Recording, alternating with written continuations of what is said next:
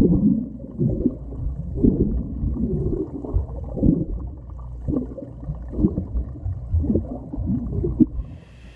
guys, we're going back to our roots. This is how we first met. I was a reporter and I interviewed Ben. So we're kind of playing that again today. I'm going to be interviewing him about a topic that's pretty important right now and pretty popular amongst a lot of athletes, which is training alone. And that's something that Ben has done for his entire career. So Ben, tell us a little bit about why you like to train alone. Yeah, since I've become a pro, and even a little bit before that, I started training on my own after being in a group environment. And I'm always the first one to say that, you know, groups kind of have their time and place, but training solo overall, I think is something really beneficial to strengthening and pushing your limits, your physical limits and your mental limits. So you have to find, instead of having somebody else push you in a group and just feeding off of them, you have to look within yourself and figure out what's going to make me go faster. Why am I doing this? It goes kind of back to the very beginning, and you really have to ask what is the main motivating driving factor of pushing myself day in and day out for a specific goal. So what can someone think about or do in order to get through the boredom or the lonely phase? Because a lot of it you're alone with, even if you are with people, you're in the water, whatever, but I mean, how do you really push through? Like, what do you think about when you're out there by yourself? Like finding what's your main motivation. Like, you have to be disciplined to structure out your entire day yourself. So what's your motivation? For me, it's to be my best self and see how far I can push myself, which I think at the root is why a lot of people do sport and why they go out and train every day, is to see how far we can be pushed. And sometimes it takes external factors and people rely on others to kind of help push them, but doing that yourself is you're going to find that you can dig deeper than you ever thought. So it's almost like you have to have so much discipline and really push better than what you were yesterday. So you're constantly competing against yourself. Right, and we're all training to race. So when you go out and you have this day-to-day routine of a discipline and kind of working on your mind and doing things that are uncomfortable, which training by yourself is inherently kind of uncomfortable feeling. There's no social aspect. It's just going to help you when you race. You're already going to be used to going within yourself to ask that question of, why am I pushing right now?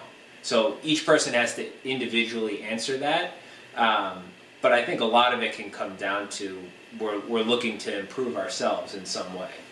Making the time to make a good playlist, especially when you're riding the train or running. I mean, that's pretty much key. Yeah. Get that rap music going or whatever you like. When my coach Jim gives me a workout, I'm very specific in, you know, if it's 20-minute warm-up, it'll be 20 minutes, and if the intervals are 5 minutes long at, 400 watts, I'm hitting that exactly. Like, I'm driven by beating myself. It's like that you versus you instead of you versus the other person. I want to keep beating myself, whether it's in the workout before, if we're progressing through a series of workouts, it's bettering the last time. So I'm highly driven by, being better than I was the day before, the workout before, whatever. So would you say you've always been like that, or is that something that you had to acquire over the years? Because if people are just now having to train by themselves, how do they go about getting into that kind of mentality? It's a lot like virtual racing. Like, you can, if you've ever played like video games where you have you could drive around a circuit, like whether it's Mario Kart or a driving game, you can race the fastest time that you set on the lap before. So it's competing with yourself. Yeah, so I've just been able to frame it where instead of racing the person next to me, I'm racing what I did 5 minutes ago, 5 days ago, or 5 years ago. Get some specific goals for the session. Like, what's the point of it? If it's to just spin easy on the bike and just enjoy yourself, find a way to. If you're outside, pick your favorite route. If you're inside, watch your favorite movie. It'll help time fly by, and it kind of provides that mental distraction that others may have done. If visualization? Yeah, there's also, if it's a hard workout, you can put yourself in that race situation. So if you're doing, some really hard efforts on the bike, and let's say it's a worst case scenario, you're on the trainer, not really much else going on, you could put yourself in the race and you could try and imagine, what is it going to feel like? How am I going to feel? What am I going to do in the race that I'm training for, which we have a lot of time to practice now. So going in with a goal is important, because you also have numbers to hit then. Pick some sort of metric, your heart rate, power, cadence, something that you can focus on to give your mind something to narrow in on and keep it active. Okay, and then from a yoga standpoint, I'm going to bring up mantras. We've talked about this a little bit. When I taught a Yoga for Athletes workshop, we really kind of dug into this. So repeating a positive statement to yourself, especially when things are difficult, maybe on the run or whatever, you're pushing your limits, that can not only take your mind off of it, but then you start to believe what you're saying. So whatever it is, I'm fast, I'm going to win, or whatever. That can be very helpful, but you definitely have to practice that quite a bit. Yeah, and one of the biggest things for solo training is this mental aspect of keeping your mind active. You can really narrow in and focus on all of the little details that you wouldn't get to if you're in a group. And I think like running through that mental checklist, really honing, like when you're out on the race course by yourself, like what sort of things are you going to distract yourself with? Something that I got from church one Sunday was commitment and discipline. As long as you have those two things, you're good to go. I mean, motivation, that runs out. So if you're committed to it and you're disciplined to doing it, you're going to be fine. Yeah, that's a good point. I was going to talk about like discipline versus motivation, where motivation is fleeting, but discipline is you're doing something even if you don't feel like doing it or you don't want to do it. I mean, I like a social ride. I like training with people as much as the next. I'll utilize some training partners here and there once in a blue moon, but I found that really when I'm out there on my own, I'm asking myself honest questions, and I get a really honest answer of where I'm at in my training and where my discipline and motivation lie.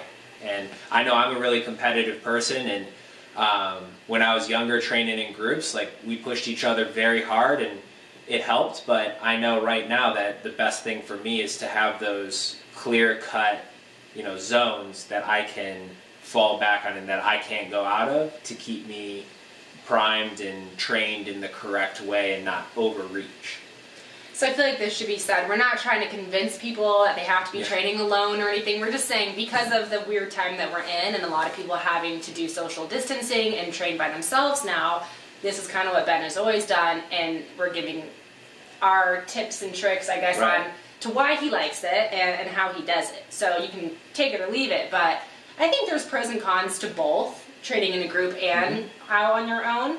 But I mean, he's chosen to be alone for a lot of it until I came into his life, so and even then he's still alone a lot training.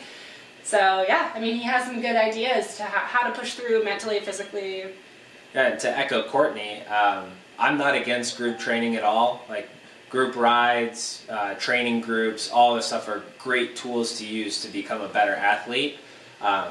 I think solo training has worked really well for me, and I found it to be best for myself to have the control that I want over my time, my schedule, my training, and the detailed approach that I like to take, and just trying to open up the door a little bit to share with you guys what I've learned in the advantages of maybe being alone right now when some people might see that as a disadvantage or a negative, or you might be feeling like you're behind because you're not having those same people out there with you each and every day.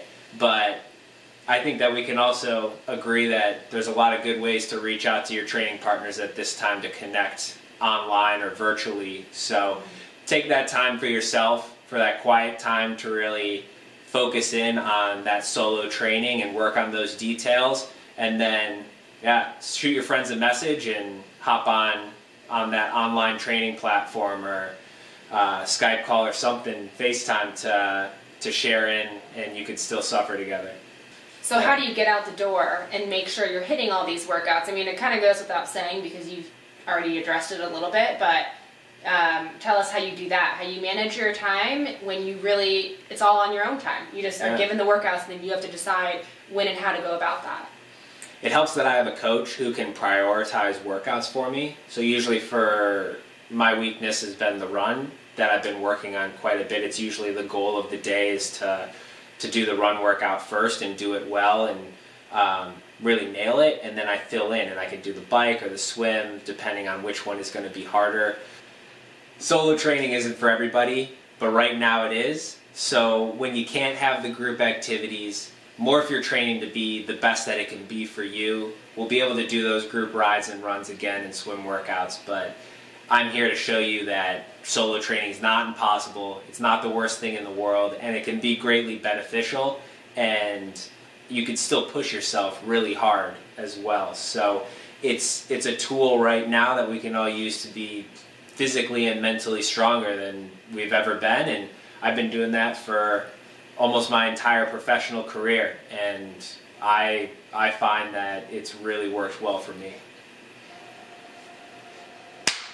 Boom. I think our printer's going off. Yeah, it is. I hate our printer.